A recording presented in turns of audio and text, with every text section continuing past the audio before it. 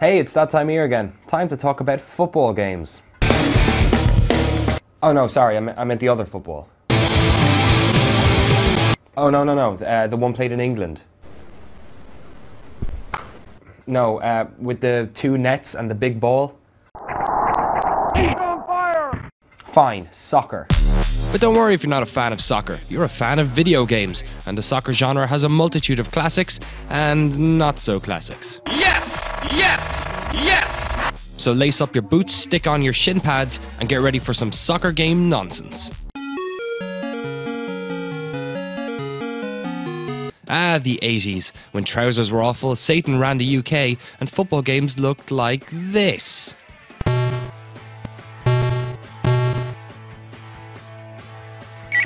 Match Day, as seen here on the BBC Micro, was the most realistic portrayal of football games at the time. Personally, I don't remember when footy was played in slow motion, with moon gravity, by purple monsters, but at least they kept that bit where the spectator celebrated a goal by turning on badly tuned radios.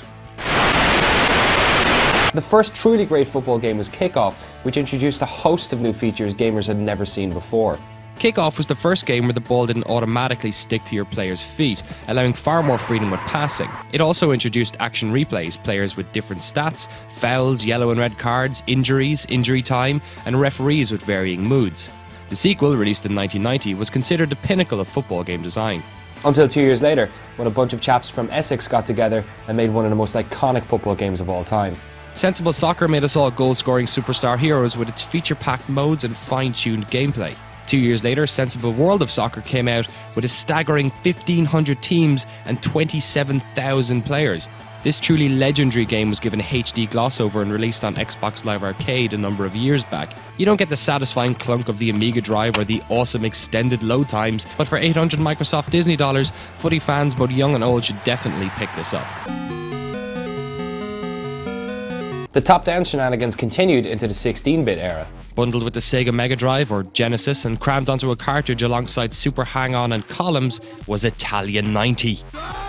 It was bloody terrible, impossible to see where you were passing the ball, goalkeepers with rubber spines, and a world map that looked like it had been drawn by a 3-year-old with crayons between its toes. After the World Cup, it was rebranded Sega Soccer so that a whole new generation could fall out of love with the beautiful game all over again. They literally changed the opening titles. They even kept that weird grunt at the start. Years later, the similarly looking Empire Soccer came out on the Amiga, which was equally as crap, but quite handy if you wanted your flatmates to think you were a sex pest, as every time you did a slide tackle in the game, it sounded like you were touching yourself. Just pick up your joystick, stick up the volume, and tackle the opposition to bits. Yeah, that's it. Yeah, come on. Yeah. As football games became increasingly popular, copyright and licensing became even more important. So too did having some football hero's mug on the front of the box. Gazza's done it, Graham Souness has done it, twice in fact, lending his famous mustache to one management game and the freakish geometrical nightmare Graham Souness Vector Soccer. But nobody's taken player licensing quite as seriously as Soccer Saturday's very own Chris Kamara. Chris Kamara's Street Soccer focused on five-a-side football, allowing PlayStation 1 owners to play in some of Cammy's favourite locales, including Easter Island, a volcano, and everybody's favourite, the inside of a castle. My favourite part was the team selection screen. Just check out all those random people wearing culturally accurate clothing. They even have the stereotypical Englishman, a short black guy with a blonde beard. It's really quite awful. I can never seem to actually score in this game, not even penalties. Chris Kamara commentates over every game, and apparently he even performed the game's motion capture. Wow, great job.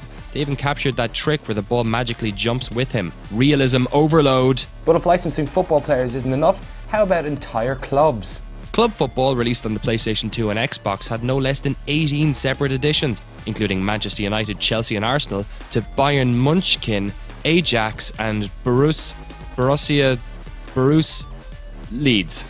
Each game came with its own super imaginative box art, and in the case of Chelsea's, a special mode where you could sleep with all your friends' wives, get kicked in the face by Abu Dhabi, and forget how to defend in the knockout stages of the World Cup.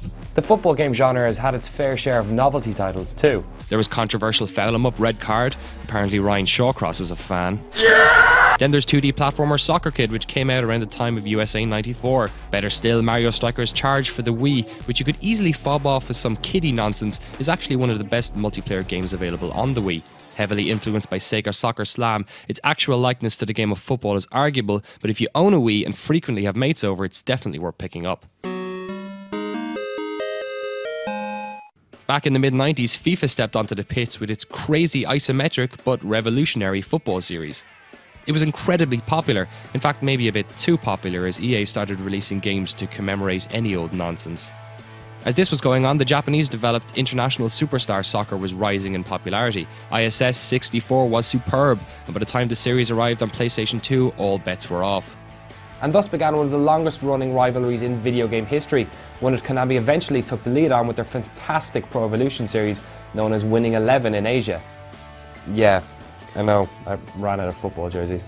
Then in 2000, like a phoenix from the flames, EA returned with a brand new type of FIFA game. It caught the eye of the Pro Ev faithful, myself included, and by the time FIFA 09 was released, it was very difficult not to ignore the FIFA revolution.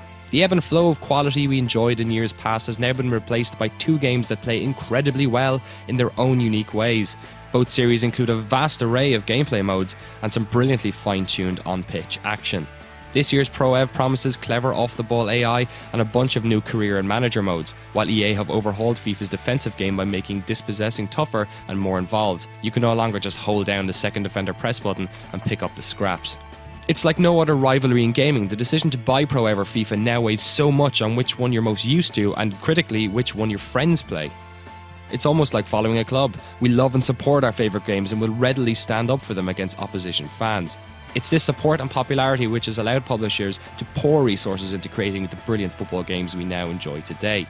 And it's that passion for the game that has made soccer games among the most progressive sports genre in gaming history.